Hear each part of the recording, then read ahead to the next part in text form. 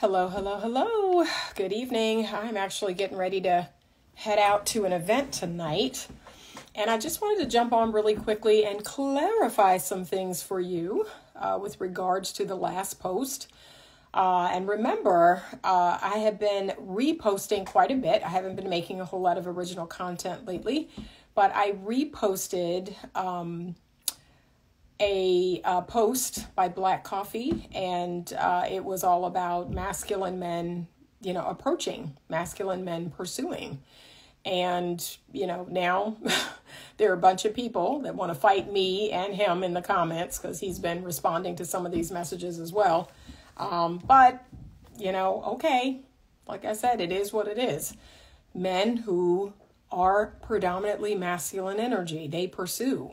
They go out and penetrate the world. Okay? They go out and they get what they want. They are brave. They are courageous. And that's what it requires. Having the things you want in this world, it requires a level of bravery. It requires a level of courage that the average person just does not have. And so, 95%, 98% of people are not going to do what the other 2% do. Like, that's just the bottom line. You all are not willing to do what the 2% or 5% is doing. And so, yes, there's tons of men in the comments like, oh, this is BS, and oh, it's so different today, and this and that and the third. And, okay, y'all are full of excuses. You are full of excuses. And I bet you're the same people that are telling me all the reasons why you can't live in the house you want, or drive the car you want, or have the job you want, or whatever. You're full of excuses. You're full of excuses. And there are a lot of people who respond with this nihilist, fatalistic, thank you so much, sweetheart. Thank you. This nihilist, fatalistic, black pill, like, come on. Is it that bad? Is it that bad? Okay. So no, as long as I'm breathing on earth, there will be hope. Okay. As long as I'm here and I'm breathing, there is hope. I will never give up. Never give up. I will never give up trying to teach y'all how to love one another, trying to teach y'all how to be healthy, trying to teach you how to communicate better, trying to teach you how to have better conflict resolution. I will never give up. As long as there's breath in my body, I will never have this nihilistic, fatalistic, oh, everybody's trash, it's horrible out here, it's so awful. That will never come out of my mouth. Yes, it has. You know what it's done? It has become more challenging. And can I be real? Like this that we're in right now, like, we're going to see the cream rise to the top. That's all that's happening. We're going to see the people who have it in them to persist, the people who have the right mindset, the people who are brave enough to keep getting up. I'm going to keep getting up. I'm going to keep getting up. I'm going to get knocked down, and I'm going to keep getting up. And I'm going to get knocked down, and I'm going to keep getting up. And I'm going to get knocked down, and I'm going to keep giving up. I'm going to keep getting up because that's how I'm made. But that's all that's happening.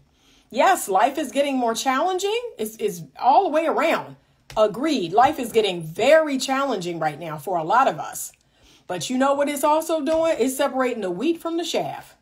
That's what's really happening. We're really seeing what y'all made of. And a lot of y'all just give up. You just throw in the towel. You stop being brave. You stop being courageous. You stop trying. So, I'm just keeping it real. A lot of y'all have just plumb given up. You just given up. I was at an event the other day, and I was at somebody's house for just an event they were having. And there was a lady there. We were talking about relationships, and she actually said the words, well, I believe in fairy tales. I believe that my man is going to find me. And, I don't have any time to be out here doing this and that or being on dating apps or whatever. I'm just not going to, really do anything. And I was like, okay, we're going to see how that works for you. Because last I checked, it does require something. Like you just being at home and going to work and coming back and it requires something. But okay, I'm not going to take away anybody's, fairy tale. I'm not going to take away anybody's, wish, and I'm not going to do that. I'm not going to crap on anybody's dreams. But you have got to get up. You got to show up. Like, that's how you going to have the life that you want. Okay, I had a question. Is a woman's confidence boosted by the number of men she rejects? Not good women. And remember, I've already talked about this. There are 2 dating pools. And see, this is what a lot of you all don't want. For some reason, you don't want to accept this. There are 2 dating pools, right? There's a pool of healthy people over here. This is where all the healthy people are, the people who are securely attached, the people who are emotionally mature, the people who know how to communicate, the people who know how to have hard conversations, the people who want to commit, the people who, want to have something real, want to have something genuine, right? The securely attached people are here. And what y'all don't want to, understand is if you're running into all these crazy people, all these, horrible people, all these people who won't commit, all these people who don't know how to communicate and don't have good conflict resolution skills and are scared and they're over here. So in my mind, all that's telling you is you're in this dating pool. You're in the insecurely attached dating pool. You're in the pool full of people that have problems, that have wounds, that have all kinds of, they got all this stuff. And a lot of them are not dealing with it. And so they're going to stay in this pool. The question is, what are you doing over there? Are you one of those people? Are you insecurely attached? Okay, that's the real question you need to ask yourself. That's what nobody is talking about. If that's all you're seeing, then you're over here.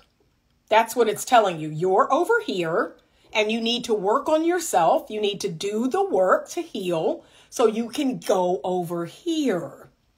Where all the securely attached, emotionally mature, okay, people who want to commit, people who want something real, people who just want to date you, okay? People who aren't falling in other people's DMs, people who are not obsessed with novelty, people who are, that you got to get over here, okay? This is where the masculine and feminine dance is happening, right? Masculine men do not have a problem being men. They do not have a problem, finding a way. And they have, and these men have very clever ways. Y'all act like these men are just cold, walking up to women in the street. They have very clever ways to get a woman's attention. Okay, so I was raised in the 80s and the 90s.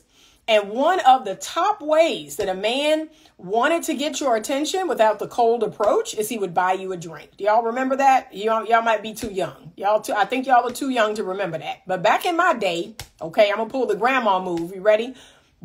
Back in my day, if we were out at the club or at a bar or at a restaurant, that's what men did.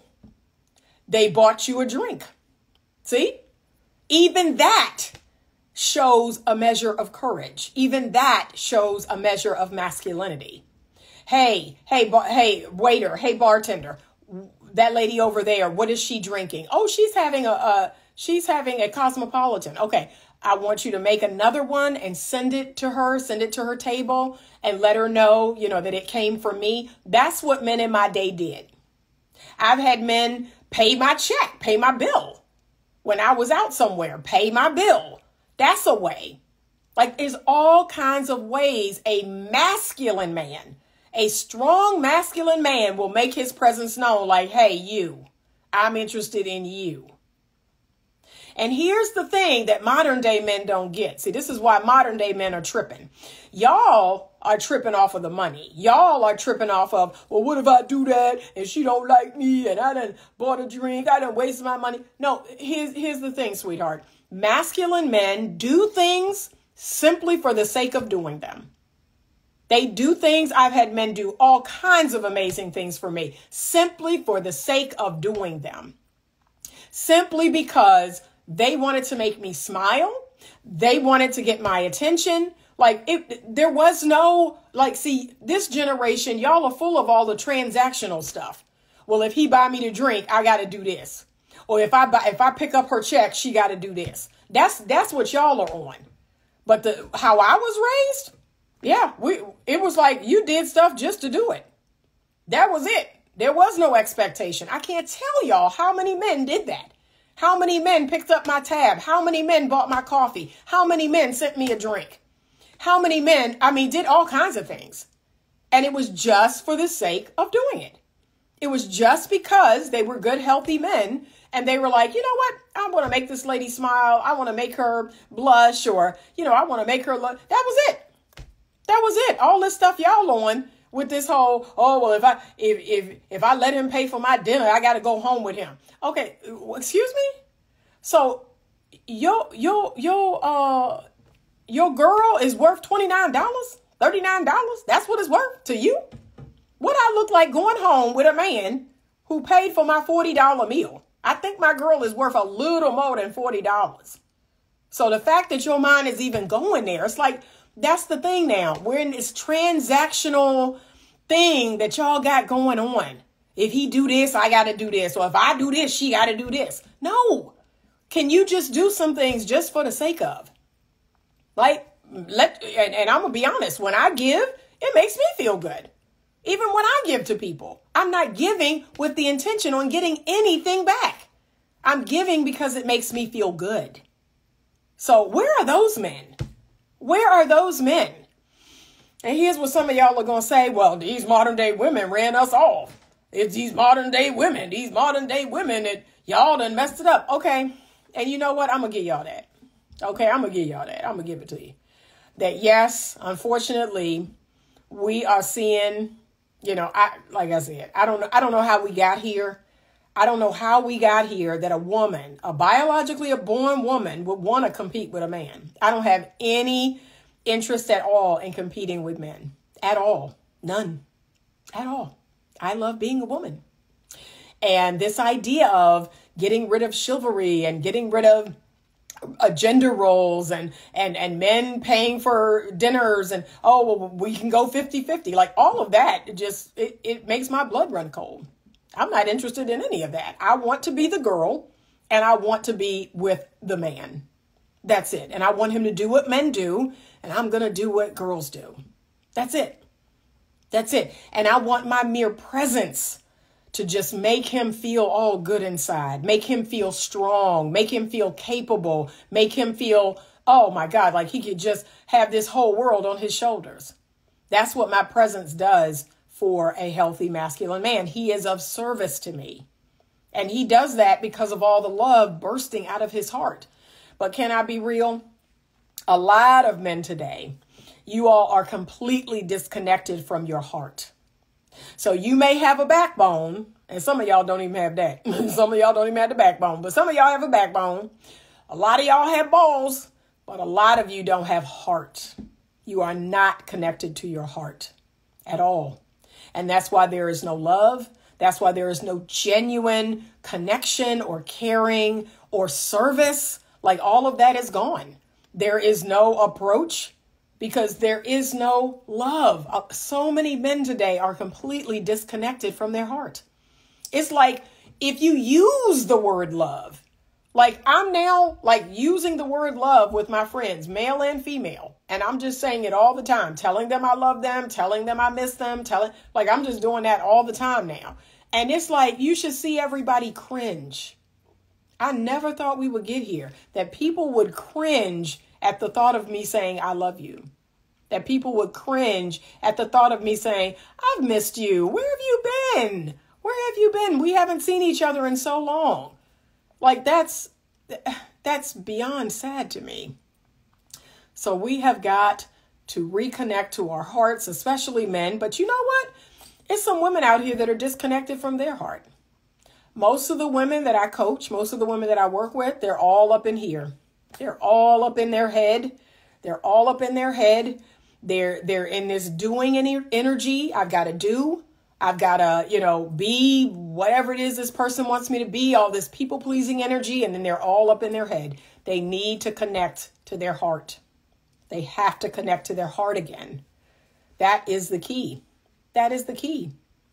I think that women who are successful are automatically confused for competing? Not necessarily. There is a difference. There is a difference, and you need to know the difference. I asked a man if he could buy me flowers simply because they make me smile, and his answer was basically, why would I buy when you can buy them yourself? Ooh, okay, well, that's not your man. That's not the man for you. Because, like I said, healthy men, there is no transaction. Like they do things just for the love of doing it. And I mean, and that's the same with healthy women. Like when I do things for people, I tell you not, I honest to God, I don't expect anything back. I'm just doing it because I have lots of love in my heart to give, and it has to overflow. It has to go to someone. But this idea of not doing something, like, oh, well, you can do it yourself, or why would I do that? Yeah, that person's very disconnected from their heart. And a lot of people are. A lot of people are today. They're incredibly disconnected from their heart. That's where we are. That's where we've landed. And people are so afraid. I have never seen more scared people. People are deathly afraid of so many things. Men are afraid of women. Women are afraid of men. I mean, I've never seen so much fear. Fear is just completely running rampant. And it's like, how did we get here? I will never see the day that I will fear a man. Like, no, I really believe men exist to take care of me. I believe men exist to protect me and to provide for me.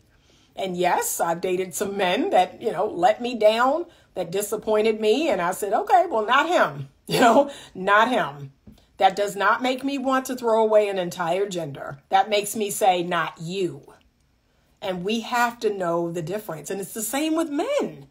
Come on, guys. You've had some women who disappointed you, let you down, hurt you.